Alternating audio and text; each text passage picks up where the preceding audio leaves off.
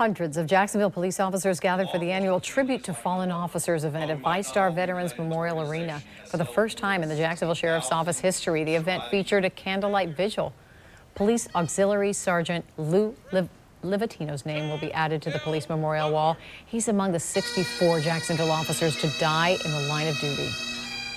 You may remember Livatino died at the age of 71 last January after a battle with COVID-19, which he contracted while in the line of duty. JSO says Livatino volunteered with the police auxiliary for 10 years. We heard tonight from one of his colleagues. Lou was a great friend to everyone he met. He was always willing to do anything for anyone. He was loyal, he was dedicated, he was generous, he was always friendly. When my dad passed away, I mentioned it to Lou in passing while we were working an event together. Much to my surprise, he drove all the way to Rockingham, North Carolina for the funeral. It was totally unexpected, but it meant a lot to me.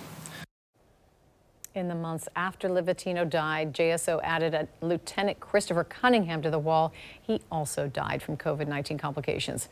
Lieutenant Cunningham served with the Jacksonville Sheriff's Office for 22 years. JSO said he contracted the virus while on the job.